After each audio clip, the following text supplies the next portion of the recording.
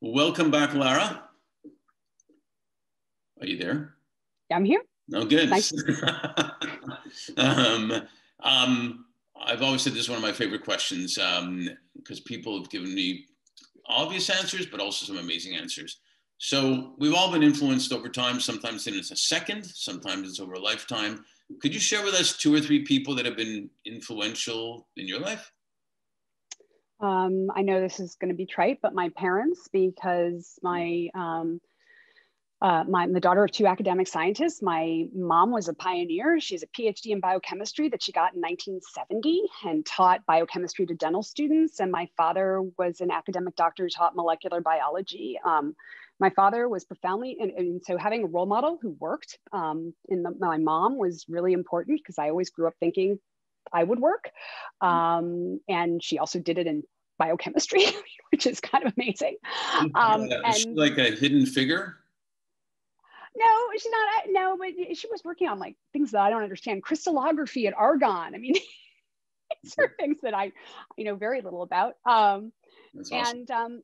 And my dad, it's funny. My dad had 2 girls, and I'm not sure he would have been as profoundly feminist as he was if he hadn't, but because he did, he was incredibly encouraging. My sister remembers this vividly. We were in a store and I had seen, there was a toy I wanted. There was a nurse's kit. And my father was like, absolutely not. He said, if you're going to have something, here's the doctor's kit. Now nurses do really great things. So it's not, but he was just like, no, he goes, if you're going to go into medicine, you're going to be a physician.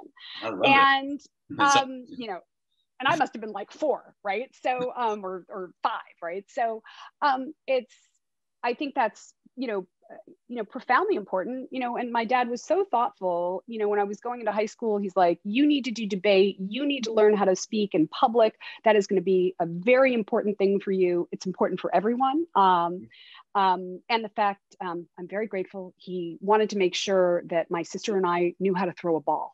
So he's like, there is no reason for you to throw a ball like this, and so we hated it. We complained, and I am so grateful. I'm sorry he's no longer alive for me to tell him how grateful my tennis game is to the fact that he taught me how to throw a ball.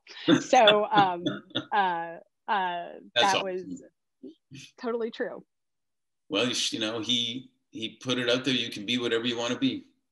Yeah, which is amazing. And Judy Estrin is a friend who's been so influential and a great mentor to me. Judy's had a phenomenal career. She started 3 successful companies. She was the CTO of Cisco on countless boards. And Judy has always been a leader who cares, the brilliant woman, great business mind, but always had really high functioning, teams, and really took care of her people in a way that I think was much rarer when she was building her companies. Yeah, it teaches us that whether we know it or not, we're influencing people too. Mm-hmm. And because I hear people saying, one little thing that happened on the soccer team way back when that gave them confidence because the coach put them out. Simple things like that, even that make a difference. So it's a good lesson for us to know that we're doing the same. Absolutely. Thank you so much for sharing that. Oh, it's my pleasure. Thank you for asking.